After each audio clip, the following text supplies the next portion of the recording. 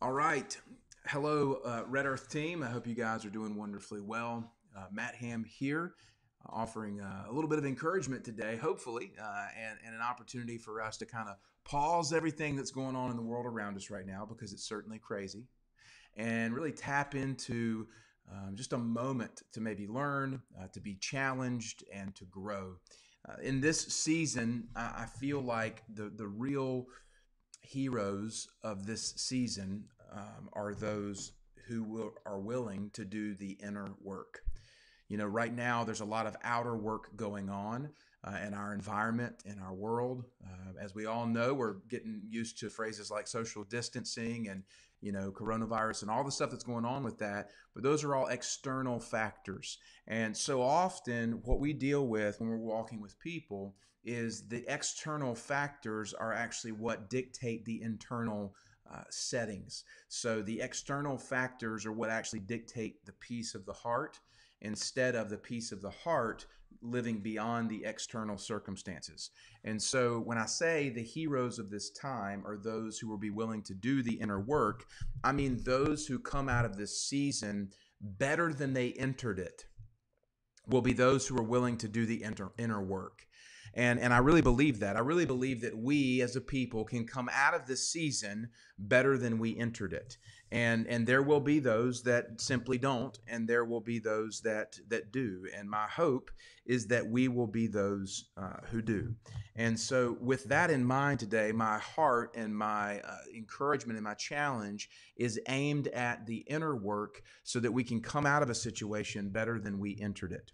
And I'm going to use today a teaching, if you will, from my book, Redefine Rich. Now, part of what John has allowed for the team is a copy of my book, Redefine Rich, for anyone who wants to have access to it. That's the book there. And if you don't have it, do make sure that you message me and I'll get it mailed out to you. But it's a really powerful idea that our wealth does not determine who we are, but who we are determines our wealth. And with that being said, the book is really an acronym of four principles: RICH. And the R principle is the principle that I want to focus on today. Now, you have to understand, I went to a school that is a engineering school and an agricultural school. So when I said I was going to write a book, people thought I was crazy because I was more of a talker than a writer. I'm not a liberal arts guy. I'm not a writer, that kind of thing. But I was so compelled in my life that I needed to write this book that I just sat down and began writing it. And I wrote the book as a young 31-year-old, kind of wrestling through life with the challenges of kids and family dynamics and finances and faith and work. And I was really wrestling with this concept. So the book was birthed out of a really challenging moment for me to kind of self-discover what I was really about, who I really was, because I was trying to define myself by how much I had, by how good of a dad I was, by how hard of a worker I was. My identity was wrapped up in the external, going back to what I just said. The external was determining my identity instead of my identity, who I was living beyond the external. And this all might sound like pie in the sky, deep spiritual, whatever, but it is the absolute truth of how we were created to live. The inner is always greater than the external. And we can actually live in such a way that we can live beyond our external circumstances, which is why there are certain people who just have joy and peace and all of these things, no matter what seems to be going on around them. Doesn't mean that there aren't difficult moments. Doesn't mean we don't have a bad day, but it means that our entire life can be lived from a place of freedom instead of a place of a responsiveness or a reactiveness to our circumstances. Right now, there is no greater time and opportunity for us to live beyond our circumstances, but we have to do the inner work. So that's kind of the introduction. So the R principle, the first principle, came to me when I was writing, and it was this idea: you would not aspire to great wealth unless you recognized that you didn't have it, right? And you wouldn't aspire to wealth, to be rich, unless you realized that you were in fact broke. And so I kept wrestling with that phrase in my hand: recognize you're broke. as it related to finances. And then the N came on the end of the word broke, and it was recognize you're broken. And as I was writing about that, it seems a little bit harsh. Recognize you're broken. But it is such a profound idea that without the recognition that we, in fact, are broken, we cannot have a true desire to be made whole. Without the recognition that we don't have financial wealth, we couldn't have, in fact, the desire to improve our financial situation. So a recognition is a key part, but the brokenness is a key part as well. So as I'm writing this book, some crazy things began to happen. I'm writing a book, first book I've ever written, and I felt like the Lord was really introducing me to all these different people that was kind of like Dorothy in The Wizard of Oz. You remember when Dorothy goes down the yellow brick road and she meets the Scarecrow and then the Tin Man and the Cowardly Lion? Well, I am meeting people along the way in my journey who are necessary for what it is that I needed. If you relate this to The Wizard of Oz, you know, the Scarecrow didn't have a brain, the Tin Man didn't have a heart, and the Lion didn't have courage. But what Dorothy had to model in this journey of the Yellow Brick Road is she had to model her own brains, her own heart, and her own courage as a way to tap into what she was put there to do, which was defeat the Wicked Witch and get back to home and all that kind of stuff. Now, I know it's a dream and blah, blah, but it's metaphorically speaking about Dorothy's journey and her need for brains, heart, and courage in order to achieve what it is that she was after in her own life. So for me, as I was stepping into this, it was like Dorothy, and I met people along the way who were telling and showing me things that I needed to learn. And that's about the time I met a gentleman named Gary Weller. Gary Weller came to me via a group business meeting. He was a speaker. And he came rolling in his electronic wheelchair, and he's paralyzed from the waist down, and he's giving his story. And as soon as I heard him speak and tell his story, I was compelled that this was for me and that this was for this book, okay? So I didn't seek it out. It just came to me. Now, if you open the book and you read, you can read about Gary Weller's story starting around page 51. But for those of you who haven't dove into the book yet, I'm going to paraphrase it for you. So Gary Weller was a high school football coach in the town of Fayetteville, North Carolina, Pine Forest High School. And he was well loved by all the community. He was a big man, former football player. He coached some at East Carolina University.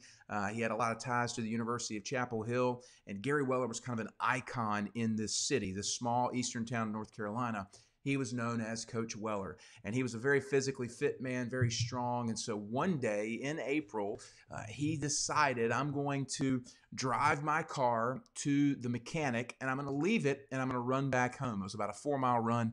Not a big deal for him. That's just what he wanted to do. Now, his wife said, honey, I don't like when you do this. You know, can I pick you up? He said, no, babe, I'm fine. So Gary took his car and he parked it at the mechanics, and then he went for a run back home. Well, little did Gary know that there was a deranged man that particular day who had made it his intent to run over men with his car.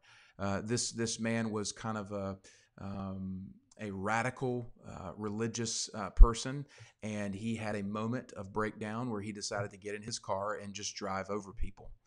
And so as Gary was running, he saw a white van that was actually a stolen utility van pass him, and he didn't think anything of it, but it turned around and it came and it ran him over from behind. And as Gary was running, he was run over by this gentleman in the vehicle, and the gentleman backed over him and then pulled off over him again. And Gary was left in the road for dead.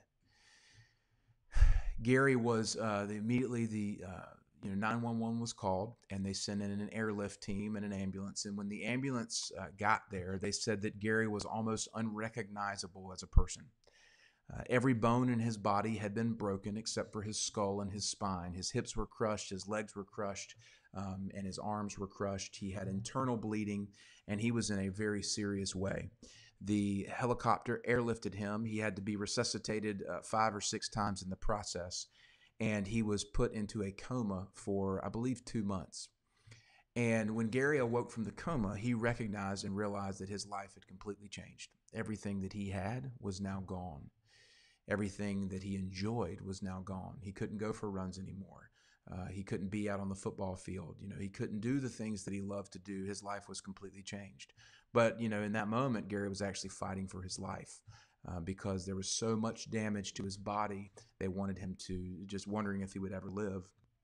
But after the coma, when he awoke, he had to spend 2 years on his back recovering from this situation.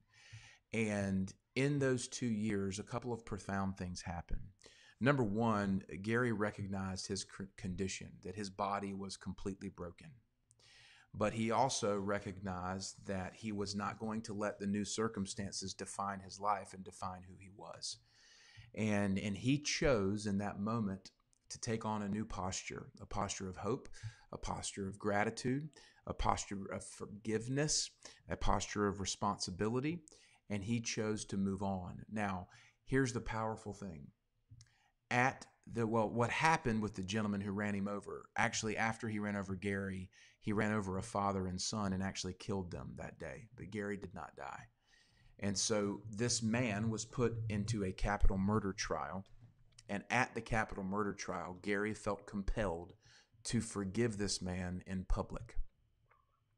And he said that in forgiving him, it was one of the most profound moments of his life because he was truly then freed from the pain of the situation. And so as I met Gary and got to know his story, it was so overwhelming to me, the truth underneath this that was what was there. And so using Gary's story today, I want to talk about 4 different aspects of this inner work of recognizing that we're broken. We don't like to do the inner work. In fact, our world tells us, man, it's going to be okay. It'll be okay, right? This will pass and it'll be all right. And we get a pat on the back and go, you're not broken. Don't worry about it. But that is not helpful. What is actually helpful is to face the brokenness head on. And so the first aspect of this is recognition. We cannot move beyond the conversations we are unwilling to have with ourselves. We have to have the difficult conversations with ourselves. We have to look in the mirror and analyze our own heart and understand and recognize the true condition of ourselves. Gary could not change his circumstance. He had to recognize that he was going to be in a wheelchair for the rest of his life. But he had to fight to regain mobility in his arms. And I'm telling you, this man is one of the most heroic, courageous dudes I've ever met. I love Gary and his family. I've had the opportunity since to connect with him multiple times. He has a charity in their town of Fayetteville where they do a Spartan race, one of those warrior races out in the woods, people going through the mud, etc. And they've asked me to come and speak for that and do a fundraiser. Someone recently in their community was crippled by suicide. A family was, and Gary stepped up to begin raising funds for this family. He's just a true hero, and his legacy is just incredible. So Gary modeled this idea of recognition, and the idea of recognition is you can't move beyond what you're unwilling to face. And so right now in this season, when we're locked down with coronavirus, a lot of us are inside, a lot of us, are seeing reduced capacities in our work. We're having to face some difficult things. We're having to be alone with ourselves. We're having to be in quarantine with our family. I know for me right now, my wife and I, we've got 5 beautiful kids, but we are inside pretty much with them most of the day. And so emotions run high, tensions run high. But what an opportunity for me to truly love my kids in that environment instead of putting it off and not recognizing what is actually going on here. So recognition is the first step in healing any broken place in our lives. The second is forgiveness. Forgiveness is that giant word that we feel like, we have the ability to wield it. It's the sword that we carry, and either people, you get my forgiveness or you don't get my forgiveness, and it's my decision. And we own our forgiveness like a badge of honor, and yet withhold it as a badge of honor in many cases, especially to the deepest places where we've been offended, the deepest places where we've been pained, the deepest places where we've been hurt. But that is, in fact, not what forgiveness is about. Forgiveness is not a feeling. And that's one of the powerful things that Gary really taught me is forgiveness wasn't about how he felt, because Gary was hurt. Gary was upset. There was anger. There was despair. There was depression. There was a lot of difficulties that he faced. But forgiveness, rather, is a choice. It is a choice that we have in the moment to begin to heal and to begin to give our forgiveness. I write this in the book, and the idea is, let me see if I can find it here. Forgiveness. This is on, yep. Refusing forgiveness is like drinking poison and hoping the other person dies. This is page 66 in the book here. Forgiveness. Refusing forgiveness is like drinking poison and hoping the other person dies. What a powerful, powerful thought when we understand that forgiveness has nothing to do with us, with nothing to do with them, and everything to do with the other party. That we have, I say that right. Forgiveness has nothing to do with the other party. It has everything to do with us. It doesn't matter if someone deserves to be forgiven. It doesn't matter if someone apologizes. Forgiveness transcends what we see outside. So we have to choose forgiveness in our life. I would say that one of the most powerful exercises that I engage on a regular basis is to ask myself and seek my own heart and see if there is anyone that I need to forgive that I've been harboring anger toward, or if there's anyone that I need to ask forgiveness from. Just yesterday, very vulnerable moment, we had our boys. We have three boys, 9-year-old, twin 8-year-olds, and as you can imagine, everything is a competition. So they were competing in the backyard and playing basketball, which ended up in a fight and tears. So I decided to jump in and play, and it happened again. And I lost my temper, and I acted in a way that I shouldn't have acted in front of my sons. And I went upstairs after everybody calmed down, and I sat down on the floor with my boys, and I looked at them, and I said, "Boys, I am sorry. That is not the dad that I want to be, and I ask you to forgive me." And it's a powerful moment when we look at those we love, especially, and we ask their forgiveness for things that we have done. And it's incredibly freeing. But yet, it doesn't matter if the person recognizes your apology. It doesn't matter if they actually recognize your forgiveness. You have to give it, ask for it freely. So it's not only about giving forgiveness and choosing forgiveness in your relationships. It's about asking for it as well. So recognize you're broken, doing the inner work. Again, recap here. Number one is recognize it. Number two is press into forgiveness. Forgiveness is not only about giving it, it's also about asking for it, right? Now, the third part here of this is the powerful topic of blame. Blame. Blame is the opposite of empowerment. In fact, when you blame things, you're actually giving those things power. And so when you blame your past, when you blame your finances, when you blame your parents, when you blame your boss, when you blame your coworkers, when you blame your clients, you're actually giving those things power over your life and power over your condition. If sales are off and you say, "Well, it's just the market." Well, you're blaming the market. That means the market has power over you. Anything you blame has power over you. By contrast, anything you forgive, you are free from. Anything that you choose not to blame, you have power over. And so this is a profound thing that a lot of folks really struggle with because we get offended very easily. The way that our culture engages on social media or on the news, or the way our president acts, or the way the other party act, whatever. We blame all these things as if fixing them would actually fix the situation, when in fact, what we need to fix first is ourselves. And we need to understand that we cannot have authority over anything we blame. In your life, you have authority over your life. You're given jurisdiction, dominion over your life. Therefore, you have authority. Once you blame something, you give that authority away. So in the process of doing the inner work, begin wrestling with your blame. Begin wrestling with the narrative. For me, this took the form of my baseball career. I was a pretty good athlete growing up. Always made the all-star team, all that kind of stuff. Played baseball in high school. But during high school, I had a really rocky relationship with my baseball coach. Baseball coaches changed my freshman year of high school. I didn't get along with the new coach. I kind of had a chip on my shoulder. He had a chip on his shoulder, and it was oil and water. And so by the time my senior year came around, I had pretty good statistics. I had the capacity to be able to play Division I baseball. I was being recruited by North Carolina State University, an ACC school, and but yet I was so frustrated with my coach, and my energy was in the wrong place that I decided to hang up my baseball jersey. Now, the powerful part about this is that, for years and years and years, probably 20 years, not quite 20 years, 15 years after I graduated from high school, I blamed my high school coach as the reason why I didn't play baseball in college. And one day I really felt convicted by the Lord, and I was just like sitting there, and he said, "Why have you not forgiven him? Why have you continued to blame him?" And I was like, "That's weird. That's this 15 years ago. I'm not going to forgive this guy, and I don't need to write him a letter." And kind of God laughingly said, "Okay."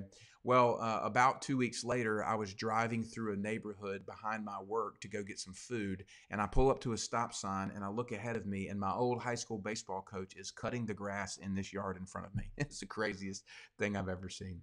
And as soon as I saw it, I felt something inside me say, "Now's your opportunity. Now's your time to forgive him. Stop blaming him." And I parked my car, and I got out, and I walked over to this coach, and I looked at him, and I said, "Man, I have held this against you for 15 years. I've blamed you as the reason why I didn't play baseball in college, and I just want to say I'm sorry. And I forgive you, and I ask you to forgive me." Now, his eyes were like this big around, and it was awkward, and he was like, "I don't know what you're talking about. Yeah, sure, okay." It was very postured and all that kind of stuff. But I felt a level of freedom after that, because the truth was finally out. I decided not to play baseball in college. It was my decision. And that decision freed me up to be able to meet my wife. And my life is where it is today because of that decision I made, not because of something that was done to me. I'm not a victim of the situation. I'm a victor over it. It has made me into who I am. So blame never wins, and it's never good. The final piece here is response. When you're dealing with your own brokenness, you have to choose your response. Viktor Frankl wrote a great book called Man's Search for Meaning. Viktor Frankl was an Austrian doctor who was imprisoned in Auschwitz during World War II and saw some of the most horrendous treatment of human beings in the history of our world. And out of his experience, he wrote Man's Search for Meaning. It's a profound book that I would encourage everybody to read if you haven't. But here was the culmination of what he learned at Auschwitz. Circumstances beyond our control can take everything from us in life except the freedom to choose how we will respond to those circumstances. In the book, he gives a great analogy of patients who thought that the war would be over by Christmas. And he said the number of deaths that happened after Christmas was staggering, because people weren't dying from any disease they didn't have. They were dying from loss of hope. Once they saw that the war was not ending at Christmas, they began giving up hope. And their response was hopelessness, and that's what actually killed them. Instead of responding by having the choice to choose how they could respond. And that's, in fact, what he teaches us, and what the fourth point of overcoming brokenness is, and that is response. Response is a short version of the word responsibility. We have a responsibility to choose how we react and respond to the circumstances around us, including coronavirus, including right now with shutdown and lockdown and all that kind of stuff. So how are we going to overcome this situation? We have to do the inner work. Number one, we have to recognize. Number two, we have to pursue forgiveness. Number three, we have to reject blame. And number four, we have to choose our response, and that is our responsibility. In closing, I share this in the book. It's a powerful analogy, and it's dealing with forest fires. Scientists have actually proven that forest fires are necessary for a thriving biology in the forest, right? Ecology, I think is the word. For a thriving forest, it needs a fire. Why? Because what happens is the trees grow up and they build a canopy so that the nutrients from the sun can't get into the soil. But what has to happen is when a fire comes through and burns off, it actually burns down all the trees and the nutrients and returns the nutrients to the soil to make the soil rich to continue to allow the fire allows the forest to thrive. Right now, I think we are in a forest fire situation. We're in a purification situation. COVID-19, coronavirus, is nothing more than a forest fire. And it's burning off the things that aren't needed to return the real nutrients into the soil, the soul, the inner person that need to be there so that we can thrive and grow. It's just forced us to do that instead of maybe those who haven't chosen to do it as a part of their natural dynamic of life. But the point is that we can choose this every day, moment by moment, and that's what makes us into who we are. So that wraps up today's call and this idea of recognize you're broken. Again, if anybody does not have a copy of the book Redefine Rich, feel free to grab it from me, and I would love to share that with you. With that being said, you guys have a great day, and we'll talk soon. To those who